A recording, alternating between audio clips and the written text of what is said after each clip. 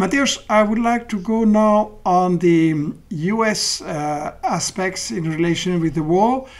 On a montré les prisons secrètes de la CIA sur le territoire polonais, mais il y a aussi beaucoup de bases militaires.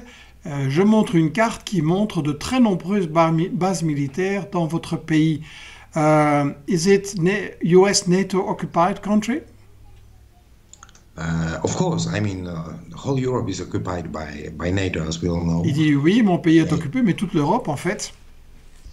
I think that in this particular case, a French writer, whom you also know, Michel Collon, is right when he writes that NATO is a kind of instrument of controlling the whole European continent. And, donc pour Mateusz, se réfère aux auteurs expliquant que l'OTAN, ça sert pour les États-Unis à contrôler le continent européen. Particularly the countries of the so-called New Europe, which means the countries like Poland. Et particulièrement la Nouvelle Europe comme la Pologne servent à contrôler. And this is not only about the physical military presence of US troops on the Polish soil. Et je ne parle pas seulement de la présence physique des troupes. This is also about very tense cooperation between the US political and military structures with the Polish military and Polish government. Il y a une coopération très étroite entre les structures militaires et politiques. Is Warsaw some kind of headquarter for the US in this war and against Ukraine? The headquarters are based in London and Washington, D.C., as we know. So Poland could be called a kind of subcontractor. La Pologne, dit-il, c'est pas le quartier général, le headquarter, il est à Washington et Londres, mais la Pologne est une sorte de sous-contractant. And I think that Poland is used and abused in case of Ukraine, in case of Belarus, as an instrument of not only NATO but all Anglo-Saxon projects. Et donc la Pologne est usée et abusée comme un instrument non seulement de l'OTAN mais de l'ensemble de la domination anglo-saxonne, donc États-Unis et Grande-Bretagne. For instance, when you need to disturb the internal situation to destabilize a country, they do it through the Polish foundations and through the Polish secret services and government. Et donc, quand il s'agit de déstabiliser un pays, les États-Unis le font à travers des fondations, donc des organisations soi-disant de philanthropie polonaises.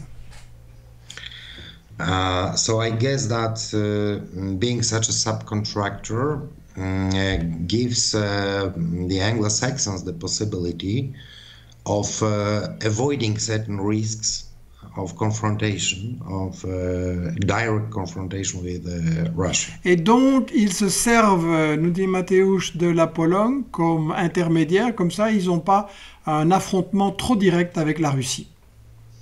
Of course, they are using the certain, let's say, concepts and old ideas, let's say, semi-imperialist ideas of the pre-war Poland, like explaining a kind of messianic special role of Poland on the post-Soviet era. Alors évidemment, ils emploient certains vieux concepts, comme par exemple un rôle messianique de la Pologne dans la région. And this works as a kind of justification for all the acts of activities of Polish government and structures in the East. Et là, je voudrais demander, I would like to ask you, Mateusz, is Poland interested to eat some piece of Ukraine now in the situation? Est-ce que la Pologne est intéressée à manger un morceau de l'Ukraine? This is a fundamental question. I'm asked very often about that by the Russian media lately. Question importante que les médias russes me posent souvent. And this is also a kind of official theory of Dmitry Medvedev, former Russian president, who has announced it publicly. Et c'est une théorie qui a été diffusée par le président russe Medvedev. And my answer would be that, as we have already discussed with you, Michel, Poland is not a subject in international politics. It's just an instrument. En fait, la Pologne, comme je viens de l'expliquer, n'est pas un vrai sujet autonome, c'est un instrument. So if there will be a kind of geopolitical decision made by London and Washington that Poland should somehow take under control the western regions of Ukraine, it will happen. Donc si Washington et Londres décident que la Pologne doit contrôler une partie du territoire ukrainien, oui, ça se fera. Et donc la Pologne n'a rien à dire, nous n'étions notre avis. Is Poland very active to help USA advances, for example, in Iraq? I think you have Polish soldiers present in Iraq.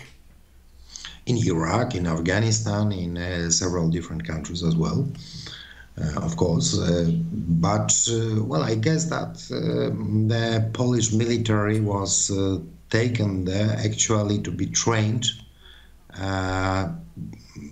And this was a kind of preparation of other conflicts.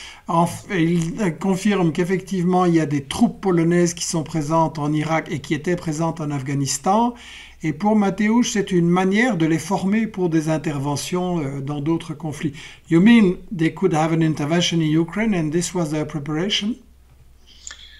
In Ukraine, in Belarus in the future, I mean, there are different scenarios prepared by the neocons, by Washington and London. Oui, et dit donc effectivement, les soldats polonais pourraient être utilisés par Washington, pas seulement en Ukraine, mais aussi en Biélorussie.